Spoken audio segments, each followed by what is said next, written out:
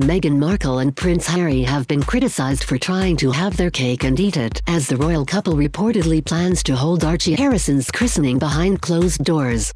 Meghan Markle and Prince Harry have faced scrutiny after reports the Duke and Duchesses of Sussex want to hold Archie's christening privately. It comes just days after the pair accepted £2.4 million from the public offers to renovate the royal couple's home Frogmore Cottage. Royal insiders believe the ceremony for Meghan and Prince Harry's firstborn is set to take place on July 6 at St. George's Chapel in Windsor, where they married last year. Speaking on Good Morning Britain, host Piers blasted the decision, claiming it was hypocrisy from the couple. He said, "On the one hand they want privacy, on the other, they want their cake and eat it. They want public money to support and finance their glorious extension and refurbishment of their home.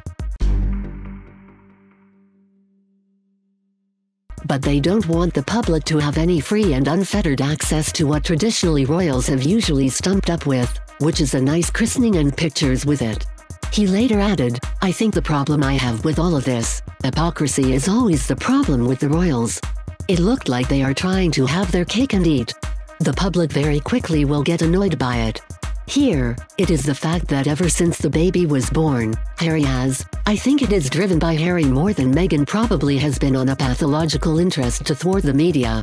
We weren't allowed to know where it was born when it was born. We still don't know basic fundamental facts about this child. Yet, the public is supposed to be quite happy to ignore all that and pay up for their refurbishment." Duncan Larcombe, a former royal editor at The Sun, also criticized the couple, claiming there is a huge public desire to see baby Archie on his christening.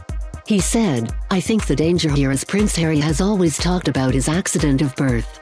He is now a father, but whether he likes it or not, Archie has had the same accident of birth. Trying to be protective like a father, I understand that. But he is a member of the royal family, but like it or loathe it, there is a huge public desire to see baby Archie on his christening. Why couldn't he do what most members of the royal family have done and had a nice crowd of well-wishers? You cannot hide away a baby that is funded by the taxpayer." But, speaking during the debate, Viscountess Hinchinbrook defended the couple, suggesting Meghan and Prince Harry needed to be assessed differently now, because of the birth of baby Archie. She said, "I think it is now involving a baby, so I think we have to look at it a little bit differently. I am a parent of 4, I understand not having your children in the public eye, and I think we know everything that happened to Harry. They are in the public eye, we saw them at the New York Yankees game, they are coming out. But, it is regarding a baby now." The Duke and Duchess of Cambridge allowed cameras at all 3 christenings for Prince George, Princess Charlotte and Prince Louis. Last week, royal accounts revealed £2.4 million has been spent in renovations to Harry and Meghan's new 5-bedroom home, and has exceeded earlier unofficial estimates that taxpayers would be asked to stump up around £1.5 million of the then forecast total cost of £3 million.